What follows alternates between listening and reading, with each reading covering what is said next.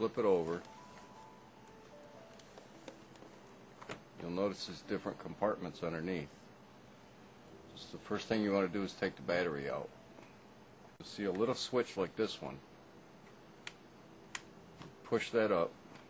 Most of you will have the long tubular battery going across the back. It's got the same kind of buttons on it, and that just pop that right out. But if you've got this type, then you push that button and pull out, and it'll come out. And spin this back around. The one compartment's for memory. You might need a little tiny screwdriver, and it'll lift right up. There's my memory.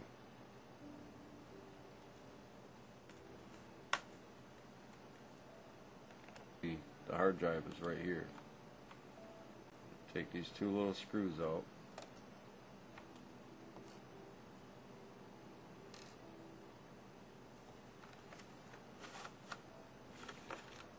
And there's my hard drive.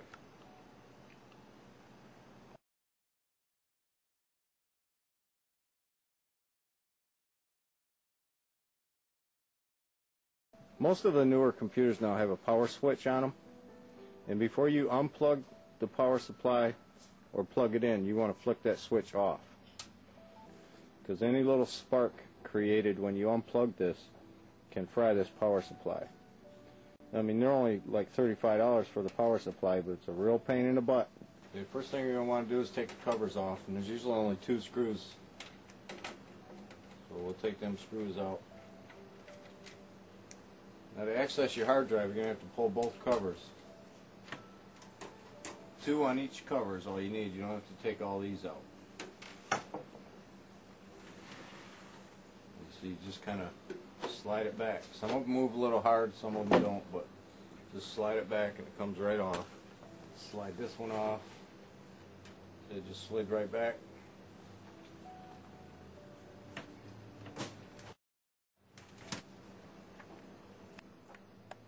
Right there is your hard drive. And up there is your CD-ROMs. And those have 2 screws holding them in also. I like to use a magnetic screwdriver because some of these little screws are really get away from you and they're really hard to put back in. Take the other 2 screws out. You see a bunch of wires and cables in here. This is the IDE cable. You unplug the power. I already took the screws out of this one. Unplug the power. And then just kind of wiggle this back and forth and it comes right out.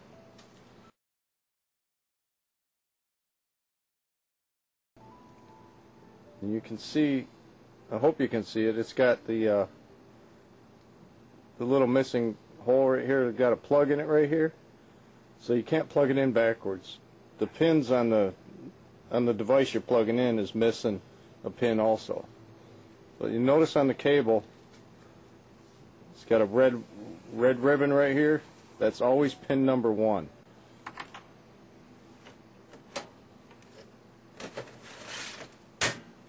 Pin number 1 is always next to the power. And just slide the new one back in. Put the screws in, plug it in, and you're good to go.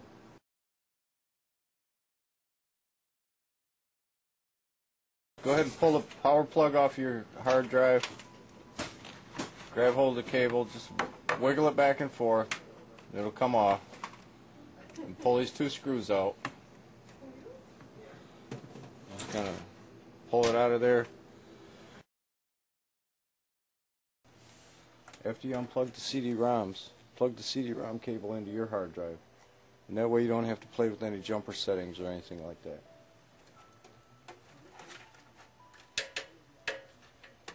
You could just use the CD-ROM powers to power it up. As I said, it's D-shaped. You can either just leave it hanging like that. Once you boot that up, the BIOS is going to detect your hard drive. And when you go to start Windows, it's going to detect that there's errors on your hard drive, and it should scan it. Now, if by chance it doesn't run scandisk by itself, then I'll show you what you can do. Is go to My Computer, right-click, left click on Explore. And then when that opens, you'll see a list of hard drives over on the left side here. The hard drive from the computer you're in will usually be C drive, and your will be D, E, F, G, but it will say local disk because it's a hard drive. So you want to right click on that and left click on Properties. That actually shows you the statistics of your hard drive, free space, and all that good stuff. You want to go up to the Tools tab, click on that, and you'll see Error Checking. And click on Check Now.